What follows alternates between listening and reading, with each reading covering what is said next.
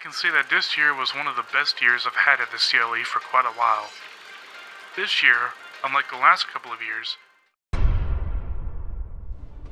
the deadly coronavirus officially hitting the U.S. Here's what we know. Canada is closing its borders because of the coronavirus pandemic. In cases of coronavirus that we know of around the world, at least 534,000 deaths as more than 6.1 million recover. The alarming rise in infections fueled by the Delta variant. Omicron is driving up cases around the world. Full-scale Russian invasion of Ukraine. 16, also known as arcturus. It's been 4 years. A lot has happened since the last time we've been here. The world has changed, I have changed a lot, and you've probably changed too. Maybe that change was good or bad for your life, I don't know. But despite everything that has changed within these last 4 years, sometimes it is a good idea to go back to the good times and re-experience some old memories. Memories that made your childhood. That is exactly what I'll be doing today as I venture here for the first time in 4 years.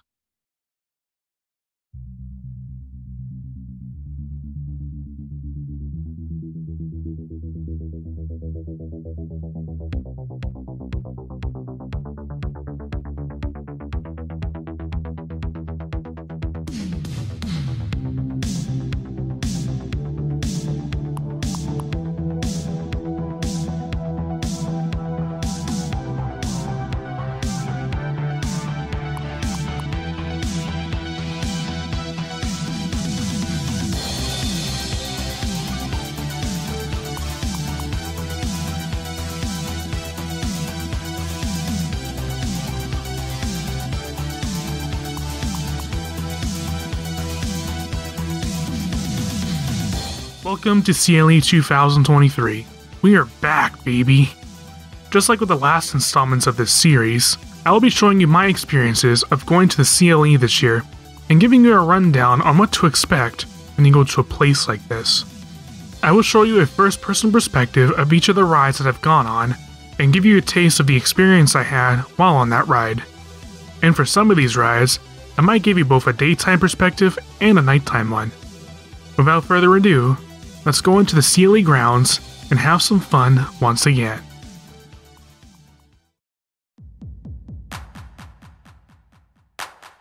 When we made it to the fair, and after getting the all-important bracelet that allows us to go on as many rides as we wanted, we went for an initial walk around the fair. We came here a little early, so I wasn't too eager to go on any of the rides just yet. I just wanted to ease myself into the experience of being at this place once again, and to take it all in before I went too crazy. This gave me the opportunity to see what they had, where the rides were, where the food was, where all the carnival games are, along with a bunch of other stuff. Once we were done with our little walk around the fair and a little break, we were finally ready to go on some rides. For our first ride of the day, we went on the Ferris wheel. Since we were still trying to ease ourselves into the experience, we didn't want to start on something that was a little too thrilling just yet. This is one of my go-to rides to start with because of this, and also because it's got some of the best views that the fair has to offer. From the top of the Ferris wheel, I could get an incredible view of both the entirety of the CLE fair and many parts of Thunder Bay, including the Sleeping Giant, Mount McKay, and a lot of the surrounding areas. As long as you're not afraid of heights, this is a great ride to start with to ease yourself back into the thrilling experience of a place like this. For our second ride of the day, we decided to bump it up a notch and go on the bumper cars. This is one of my favorite rides to go on since you get to fully control your experience on the ride and do whatever you want. I wasn't in the driver's seat this time around, so I was just along for the ride. But that didn't stop me from getting some great clips on the ride. Just like the last video, I will be counting the number of collisions we've gotten of each type and totaling them all up at the end. So without further ado, let's go bump some cars.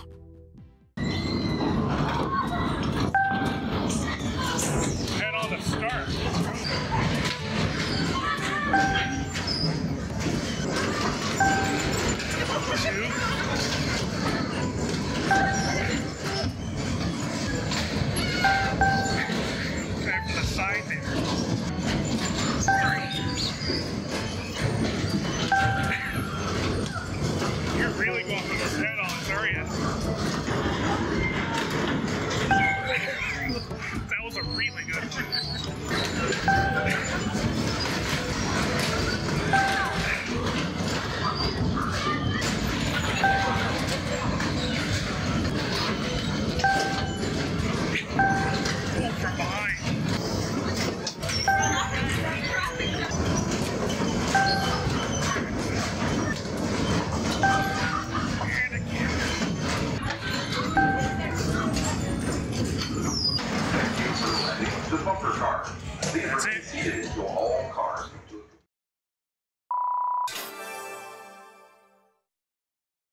And that's what we ended up with. My dad was ruthless this time around, especially when it came to those head-on collisions. And well, that concludes our experience on the bumper cars. Before I go on to the next ride, I think it's time for a slide intermission. Let's ride down the Super Slide.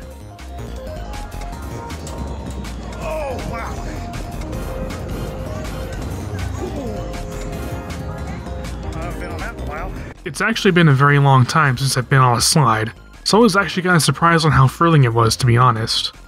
But I got some enjoyment out of it. Anyways, time for the next ride. For our third ride of the day, we decided to go on another old favorite of mine, the tilt-a-whirl. It's one of those rides where all the seats spin around in a circle, and where all of the seats can spin around themselves. Those seats can spin surprisingly fast at times, which is why this ride can be quite a fun experience.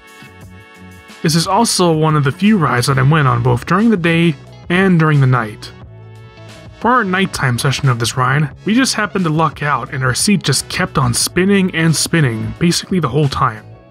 Perhaps it made it for our daytime session where our seat just wasn't spinning at all for the entirety of the last half of the ride.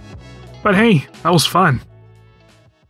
Before we went for a quick little break, I decided to take another intermission and traverse through the funhouse, just to see if I can make it for a kid's place as an adult.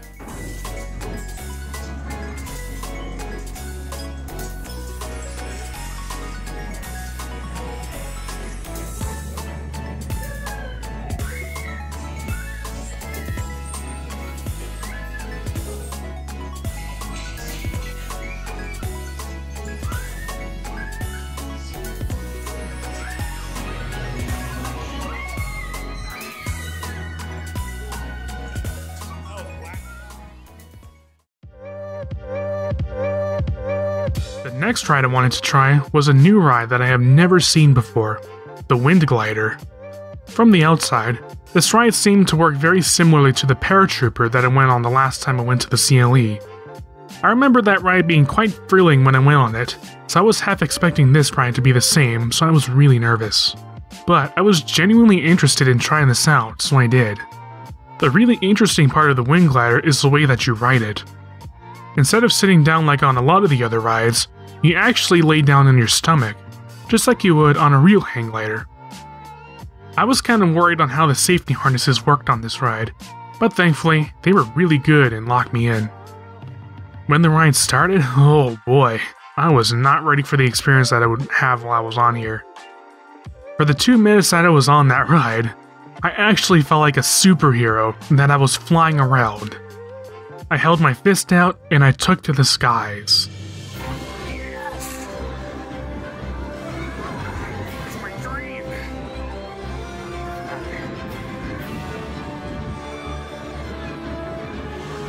That has got to be one of the best experiences that I have had in a very long time. That literally felt like a dream come true for me. I genuinely felt like I was flying around for those 2 minutes, and I probably had the biggest grin on my face while I was on that ride. In fact, I enjoyed this ride so much I actually went on it again. I didn't do the superhero pose this time around, but it was still a genuinely fun experience for me, even while riding it a second time. And well, that was the Wind Glider. If you get the chance to go on a ride like this, I would highly recommend you do. Gosh, that thing was amazing, let me tell you. Alright, next ride.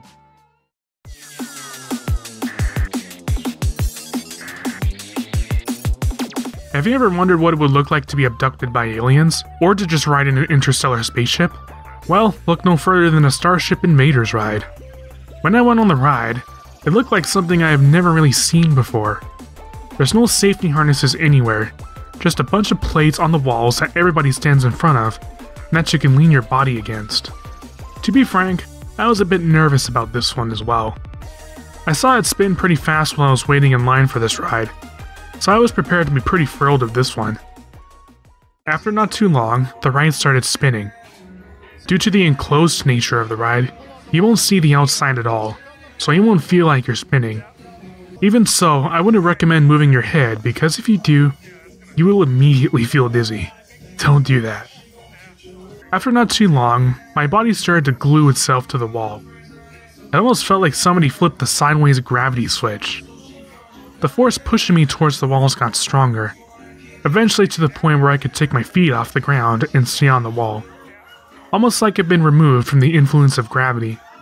It's such a surreal feeling.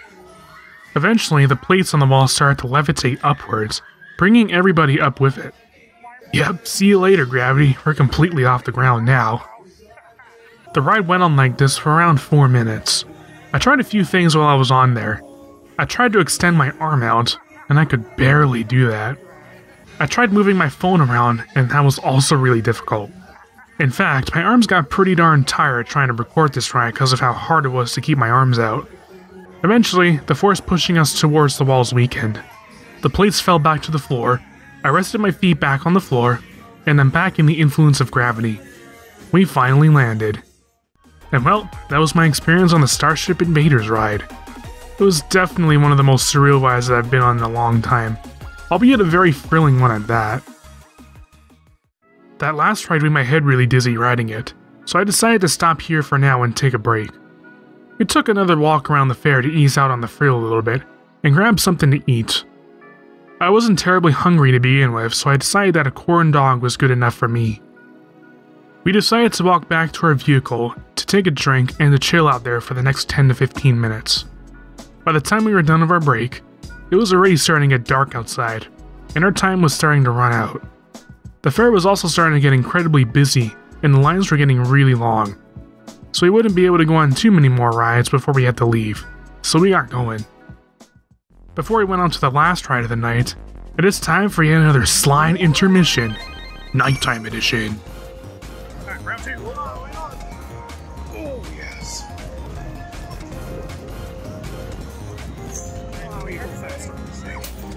It surely is surprising how much I missed going down these slides as a kid.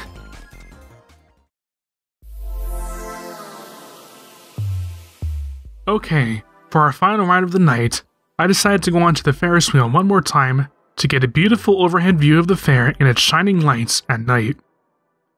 This is probably my most favorite part of the entire experience at this fair, because this is the moment where I can just sit back, relax, ease out on the thrill that I've just had, and contemplate the last few hours of my adventures at this fair, while at the same time, looking down on the fair's shining glory.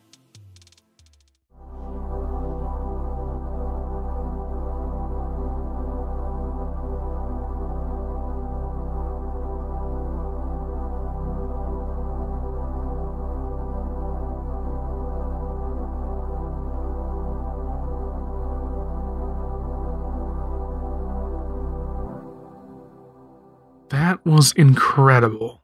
All I can say is that when you go to a fair like this, you gotta go on the Ferris wheel at night.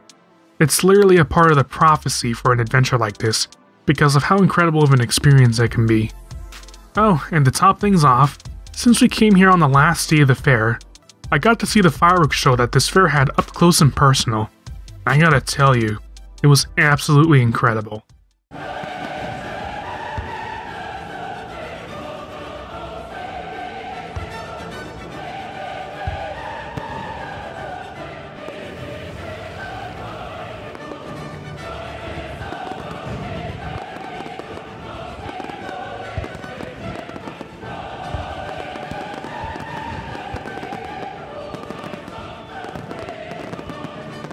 Gosh, if this whole adventure couldn't have gone any better.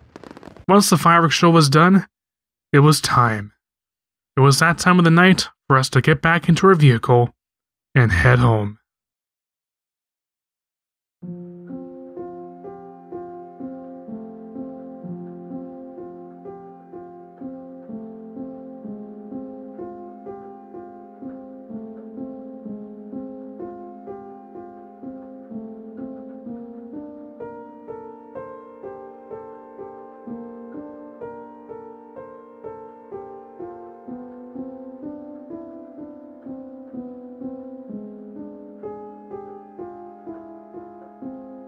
During my time with the CLE this year, I went through some of the most surreal feelings that I have gone through in a very long time. I have probably been to this place over a dozen times at this point, but this time, coming back to this place as an adult, I just felt a feeling of nostalgia that I have never felt before. Something that I can't really fully describe. There's a part of me that was uncovered that day, a part of me that hasn't resonated in me for a very long time. I realized how much I actually miss this place. The sheer joy that it brought me, the freedom that it gave me, the bravery and confidence that it gave me, the independence that it gave me, and the ability for me to try something new and get out of my comfort zone. I started to realize how much this place actually shaped me as the person I am today. Those feelings came rushing down during the middle of that night. I realized that I have never felt this much joy, or felt like I had this much fun in a long time. I thought of my experiences of going on the wind glider this year as wish fulfillment to me. I felt like I just did the stuff of my dreams while I was on that ride, to fly around and to be free, and that my dreams were brought into reality. When I was a kid, I used to be really excited to go to the CLE. Every year, almost every night in the months leading up to the event, I would stay up for hours on end watching Kurtis VM's CLE videos, and fantasizing about my experiences being there. There was one year that I remember where I cried because my parents didn't want to take me there that year, and ultimately gave in and took me there. It was not until that night after my CLE journey this year that I once again understood all of those feelings of excitement that I had while I was a kid. Those two videos were also what inspired me to make this series as a whole, and perhaps if it weren't for those two videos, this series might have not happened in the first place. I can't really put into words how much those two videos meant to me all the way back then. This is starting to get too emotional for me. I need a moment. And well, that concludes my adventure to the CLE grounds in 2023. Perhaps the main takeaway of my adventure that day is that sometimes, despite all of the change I have gone through, it is a good idea to just take a step back and appreciate the places that were a part of your childhood, and re-experience the joy and happiness that they once brought you. Perhaps those experiences might help you grow as a person, to find yourself, or at the very least, you'll appreciate the fun that you have gotten out of the experience. You should always remember that despite everything that has changed about your life, you will still always be yourself, no matter what. I am Red, and thank you for watching.